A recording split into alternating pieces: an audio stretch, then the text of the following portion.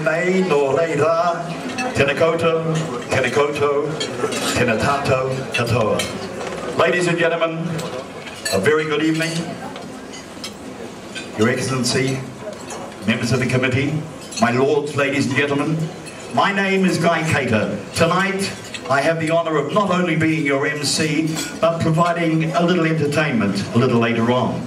And I understand that the Kiwi Club ball always keeps the entertainment a secret, which I think has been done quite well up until this particular point in time. Ladies and gentlemen, I am a stage hypnotist. But I am a very kind hypnotist. And after the meal tonight, I will be inviting some of you up here to enjoy the thrill of entering trance and making a bloody idiot of yourselves. Ladies and gentlemen, welcome on behalf of the Port Morseby Kiwi Club. Now, for the New Zealanders back home in New Zealand, there has been a lot of discussion on our nation. Our new Prime Minister, John Key, is suggesting we change the flag of New Zealand. Dr. Michael Cullen is saying that we should change the national anthem, which I rather like. And the president of the Labour Party, somebody called Little, is saying we should become a republic. Now, I personally feel before any of those issues are touched, there is one important thing that New Zealand should do. Sir, that is a written. We are going to win the World Cup. Definitely. No doubt about that. The others don't even need to come along and play. No, I am speaking of our national symbol. My wife Cynthia and I travel the United States. We tour there every year. Americans, any Americans in the room? Welcome. Americans laugh at us. They love New Zealand, New Zealanders, but look at our symbol. Like them, New Zealanders have a bird. The Americans' bird can fly. They laugh because our national symbol is a bird that can't fly. He's half blind, only comes out at night, and as you all know, just eats root, shoots and leaves. It is time, in my opinion, ladies and gentlemen, for New Zealand to have a symbol that emphasises the psyche, the strength of New Zealanders, and I have something to offer.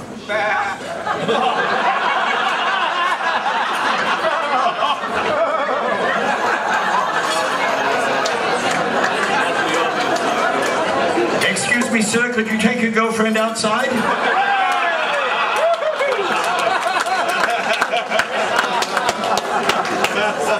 No, and I'm not referring to this white thing.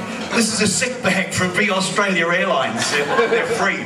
Under here is what I consider would make the perfect symbol to demonstrate the strength of New Zealanders. If you agree, you can applaud, and if you don't, you can boo. But what do you reckon, people? Actually, Catherine Doyle said to me, she said, Guy, you're not allowed to endorse any products tonight, so I have to take the lion red labels off the bottle. I thought we would start the evening with a little magic. Now look at this, it's a killer. I wave my hand, I snap my fingers, the bottle disappears. And I can see how impressed you are, but watch this. Snap of the fingers, wave of the hand, the bottle comes back. Funny good, eh? You didn't? Alright, I'll show you again. Look, I'll put the bag over the bottle, wave of the hand, snap of the fingers, and the bottle's gone. And now, it comes back again.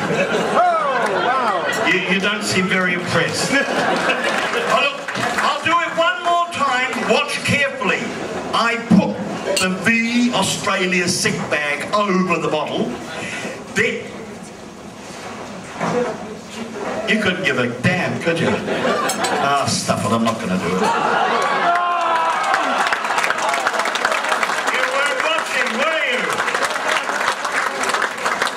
Ladies and gentlemen, in a moment I'm going to